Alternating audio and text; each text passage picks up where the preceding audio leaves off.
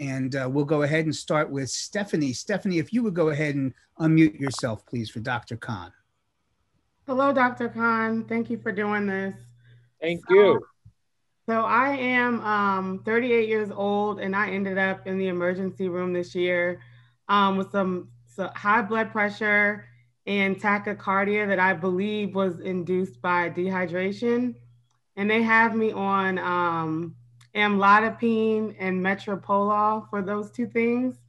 What are the chances of me being able to reverse this with diet and get off of those medications? Because I know that you mentioned in your presentation that inflammation worsens the condition, and I think a lot of these drugs cause inflammation. So what are my chances of being able to rectify this with lifestyle? Well, I'll give general answers, but they are specific to you. Lifestyle change is hard work. I mean, it's emptying the freezer, the refrigerator, the pantry. It's getting recipes. It's finding 10, 15 things you like to eat, 20 things you like to eat. It's learning to be careful in restaurants and carry out. It's hard work to get 30 minutes of exercise in every day. And I could give you a 2-hour talk on trying to get your sleep upgraded. It's hard to lose weight, and very often. But if you're committed to doing all of that, either on your own or with a trainer or with somebody you can rely, and I would certainly urge you, go whole food, plant-based. Don't go paleo and keto based on the science and my vast experience.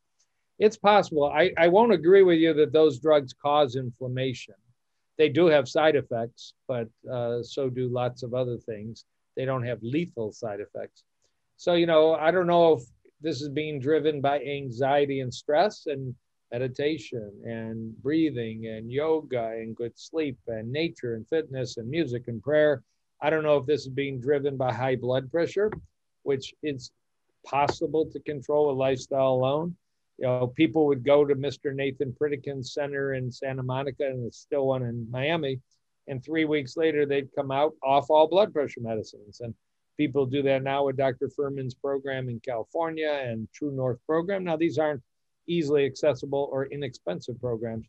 But the point is, there are people that, a dramatic shift in your diet, watching your salt, watching your processed foods, watching your sugars, get some fitness and sleep. So I'd actually be hopeful that you don't need medicine long-term, but don't think it's going to be easy. Gear up for a war on your prior lifestyle. Thanks, Dr. Kahn. Up next, we have Amanda. Amanda, if you'd go ahead and unmute yourself, please. Hi, Dr. Kahn. It's really great to always hear you speak. Thank you. I met you in Michigan a few years ago at a Veg Fest. It was just phenomenal.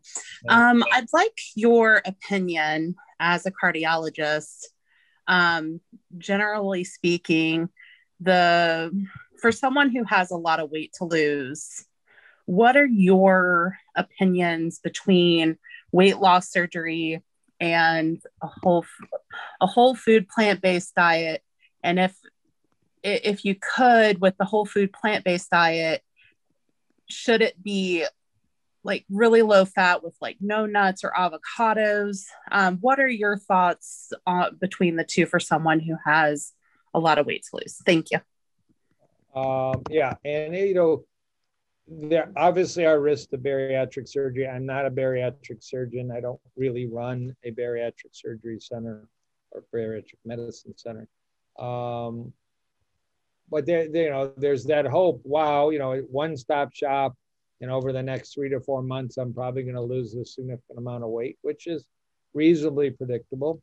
And for the person that's literally suffering consequences from obesity, type 2 diabetes, joint problems, blood pressure, maybe heart disease, and just has exhausted, all other avenues, a well-done gastric sleeve can be on the agenda. Now, saying that, I haven't referred anybody for that kind of surgery in probably 10 years, but the medical science that the risk of type 2 diabetes or the control of type 2 diabetes and blood pressure and maybe longevity are improved with modern bariatric surgery has actually expanded. But God knows there are people that just don't feel good after that kind of approach, and it's not a one-stop panacea without any possibility of side effects.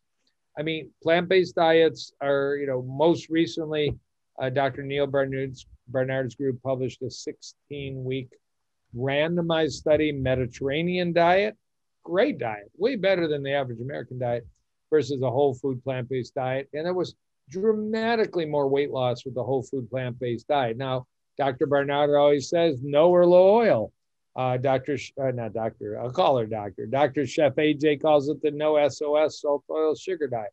If you're looking for weight loss, that's where you've got to be a little bit more rigid and a little bit more, quote, extreme in your choices. So you can't, you can pack in. It's not all calories in, calories out, and avocado's a whole lot healthier than a donut of the same calorie content.